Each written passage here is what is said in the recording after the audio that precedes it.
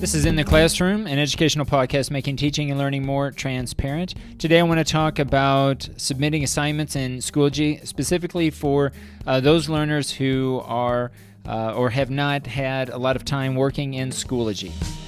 If anything I discuss in today's broadcast you have an interest in or have any feedback, feel free to reach out to me via Twitter. My handle's at BNLEEZ.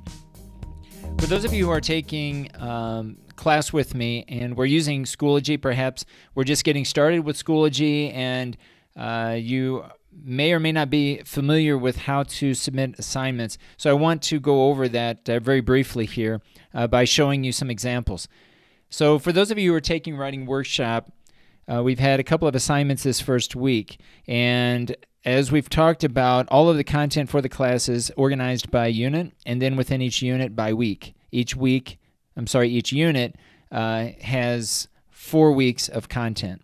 So as we've completed week 1, you'll see different types of content available to you in Schoology, and the ones that I want to focus on today are those assignments. And any items listed here that have the pencil icon, those are going to be assignments. So some assignments are going to be for a grade, others will not. So for us, the assignments that have been for a grade include learner expectations. That was the first one. So double check that, make sure that you've uploaded that assignment.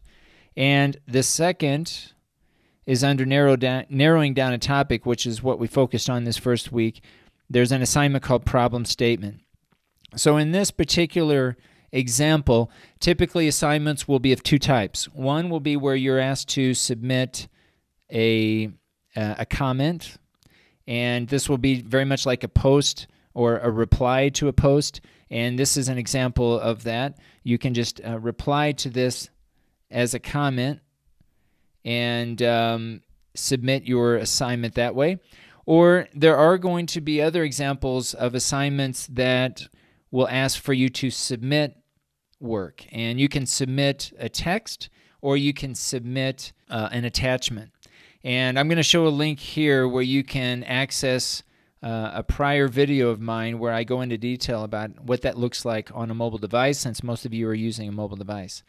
So just as a reminder, make sure that that you're checking the assignments, and one of the easiest ways to do that is to go under materials and filter for assignments, and that way you can see all of the assignments that have been assigned so far, those assignments that have been completed as well as those that have yet to be completed. And I think this is a very quick way that you can go about finding assignments that are due for the course. Again, some of these are going to be for a grade, others will not. Most of them will be for a grade, however, and so take advantage of this filtering system that Schoology provides. I don't think there's a way, to my knowledge, at the time of this recording, that you can filter through, as I'm doing here, on your mobile device, on your phone.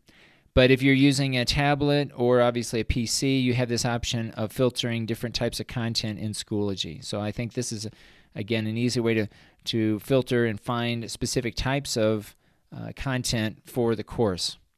Okay, so this is just a reminder, again, kind of summarizing week 1 for those taking writing workshop, that we had a couple of assignments due this first week, and if you have not submitted, please go ahead and do so. If you do have any questions or not able to find certain assignments, feel free to send me an email via Schoology.